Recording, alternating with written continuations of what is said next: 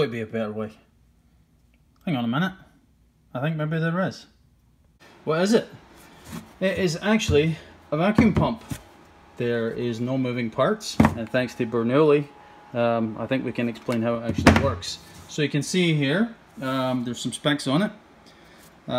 Tells you it requires 4.2 cubic feet per minute at 90 psi. So we align on it. It works with either, it's for air conditioning, pull on the vacuum in an air conditioning system, but of course you can use it for a vacuum for anything else. Sometimes vacuum pumps are expensive, and if you already have a pressure source, you can turn it into a vacuum.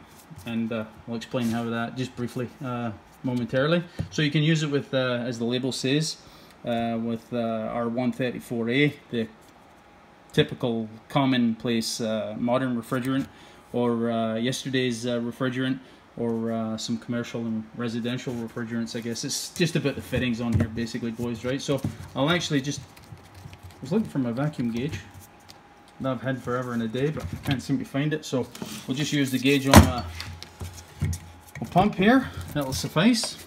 So let me get you hooked up. I'm just going to put this line on here just so we can, and we're back. Okay, so just fitted that on there quickly. So I'm just going to open up the pressure regulator on my compressor here. Let's go to 90 psi. I'm not going to make it to 90 actually because the pressure's dropping and I don't want to turn on the compressor. You can see there, boys, it's easily pulling, you can see it's dropping of course because the pressure is dropping in my tank, but you can hear that the air is actually venting out of there. So, pulling a good wee vacuum, right? So let me just turn that off. So if you've got a pretty sizable compressor that can keep up with that kind of demand, you could have easily 15, 20 inches of mercury all day long, right? So how does it work? Most of you guys will probably already know what a Venturi is actually all about. If you have a pipe, you can't really see that. Let me get a marker. Okay, boys. So here's my super crude little model of little drawing of a Venturi. So here's where the air line actually comes in. So that would be this line here. So the air is actually coming in at high pressure, and of course the flow comes this way. And you can see inside a Venturi, the whole magic of a Venturi is the restriction actually right here.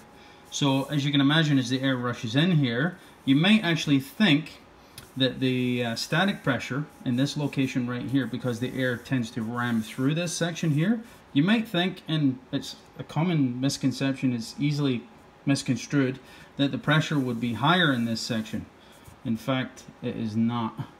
The pressure in this section in the Venturi is actually considerably lower. So what you're trading off here is speed for pressure.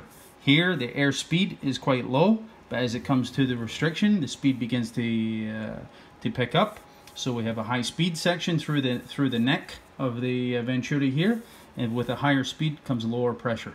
And as it comes through comes out of the neck, the speed slows down and the pressure goes up. So you're constantly trading off pressure for speed, and they work basically inverse to one another through a Venturi. And of course we just tap off our line fitting here if you want a vacuum to go somewhere right at the low section of the Venturi. Now I've not opened this up. I couldn't say definitively, but I understand a wee bit about the physics behind a Venturi, because an airplane wing basically works the same way, boys. Right, I'll leave it at that. That's it. Here's, by the way, it's Central Pneumatic. I have no idea if they're still in business or not. There's the model number, boys. Handy wee tool if you want to pull a vacuum on something. Of course, you need the facility to pressurize it with a pretty serious volume going through it if you want to maintain that vacuum.